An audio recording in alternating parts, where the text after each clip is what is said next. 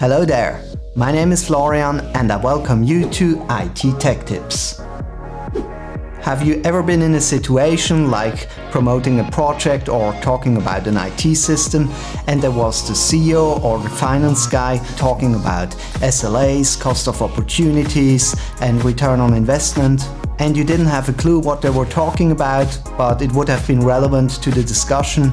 That's why I have put together a list of the top 10 business expressions which are useful for you as an IT professional. Let's have a look.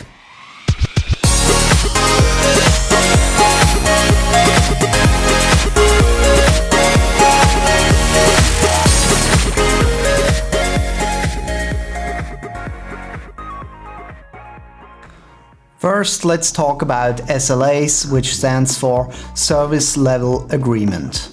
An SLA is an agreement between you, as a provider, and a customer. An SLA can regulate many different things depending on what system it is designed for. For example, in an SLA you can agree upon the availability of a service, like 4 nines, which stands for 99.99%. That allows the system to be down for 52 minutes per year. Or it could even stand for a 5-9 system, which is 99.999%, which only allows for a downtime of 5 minutes per year, which is really low. An SLA can define how fast you have to react to an incident. There's the term ASA, average speed to answer. It could be 1 business day or 1 hour or whatever you agree upon with the customer. It can also define how quick a task must be completed, which is also called TAT, a turnaround time. This could be a week or a day or a month. Also, it depends upon what you agree with the customer. An SLA usually has a cost to the customer, so the compensation is also agreed on in the SLA. And it can also mean that you have to pay repercussions if you don't meet the SLA. For example, if you agree upon a 4-9 availability and your system is down for 2 hours in a year, then you had to pay this repercussion to the customer because you didn't meet the SLA. Now let's talk about some different kind of costs. For example, in this slide, the opportunity costs. The opportunity costs are the costs of missed opportunities. For example, your customer wants a shop software created. The estimated sales per month out of this software would be $100,000. Your project takes 2 months to complete, so the customer will not make any sales for 2 months. The sales would have then been worth $200,000, so the missed opportunities in these 2 months are $200,000. In this specific example, if you could speed up your project by a month, you could sell it for approximately $80,000 more expensive, because the customer would still benefit because he had 1 more month for sales, which is $100,000. Minus your $80,000, which the project was more expensive because it was implemented much faster. So the customer would still have $20,000 plus. But of course you have to be aware of competition, which could realize the project even faster. Another example, your system is implemented for $50,000. But the people using this system are not that productive because the system is slow. The productivity would be estimated 20% higher with a system for $100,000, so twice the price. Depending on the salary of the people, the more expensive system could actually be cheaper because the employees would be more productive and they would therefore have less cost of opportunities. Now let's talk about upfront and operating costs. Upfront costs are costs you have to pay in the beginning of a project or when you buy a system. Recurring or operating costs you must pay on a regular basis. For example, an on-premise server 1 costs $50,000 upfront and $1,000 per month to operate. The cloud server would cost $0 upfront, but $3,000 per month to operate. So after 1 year, the first server would cost $62,000 and the second server would cost only $36,000. But after 2 years, the first server would cost $74,000 in total and the second server would cost $64,000 in total. You see, the difference gets smaller. After 5 years, the first server would cost $110,000 in total, but the second server would be at $180,000. So, depending on how long you operate the system with the higher operating or recurring costs in the long run gets more expensive. Here's a quick diagram to visualize what I've just said. As you can see, the curve of the server 1 starts a little higher, but then it's rather flat, and the curve of the second server starts at 0 but is rather steep. And somewhere in the middle there's a crossing point, and that crossing point also has a name. We get to that in one of the next slides. The next term is TCO, which stands for Total Cost of Ownership. This one is pretty easy because we've basically covered it in the last slide. How much does a system cost in total for the complete life cycle of the system, which includes planning, implementation, operation, and decommissioning. It may include, of course, other stuff as well. With the server example from the previous slide, and if we assume that the system has a lifespan of 5 years, server 1 will cost $110,000 in total, which is the TCO, and server 2 would cost $180,000 in total. In this example, you would need to have a really strong non-financial argument to go for server 2. For example, scalability, a better SLA, improved performance, or a cleaner architecture for your complete system. But probably the customer would go for server 1 in this example. Now, another business term you will hear quite often is break-even.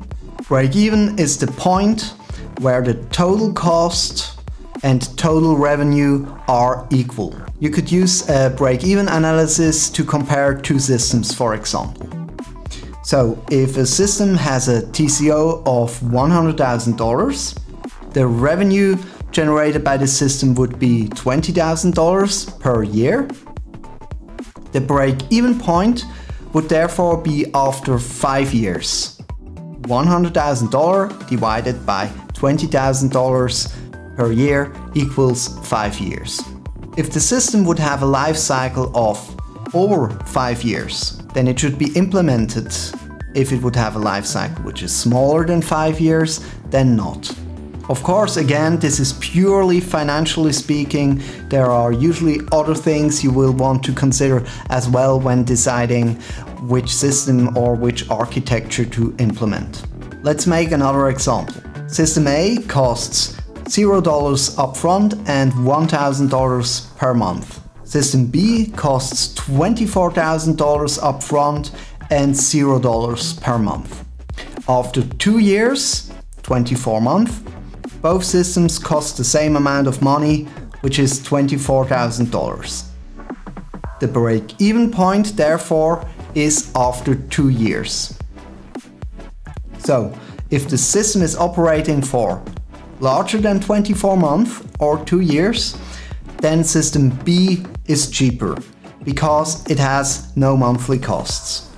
If it runs for less than 24 months, then system A would be cheaper because it has no upfront costs. As you can see, all the terms we've heard in the last few slides come together in this slide. Here's another diagram to show you this crossing point I've been talking about a few minutes ago, which is called the break-even point.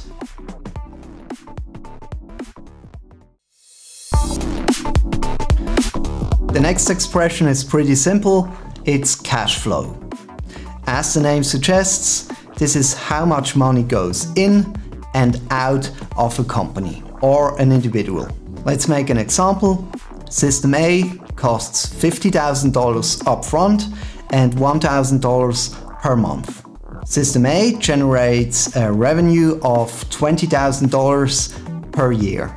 So the cash flow in the first year would be minus or negative $42,000. Because the system cost $50,000 to buy or implement, and to operate it costs $1,000 per month, which is $12,000, but it generates a revenue of $20,000. So it's minus 50 minus 12 plus 20, which equals minus $42,000. The cash flow in the second year of running this system would be plus $8,000. Because in the second year there are no upfront costs, because you already paid for that in the first year. So it's the revenue of $20,000 minus the running costs of $12,000, which equals a positive cash flow of $8,000 in the second year. Again, I want to emphasize that this is a simplification. This is of course not the cash flow of a company. You would have to take into account other financial sources as well.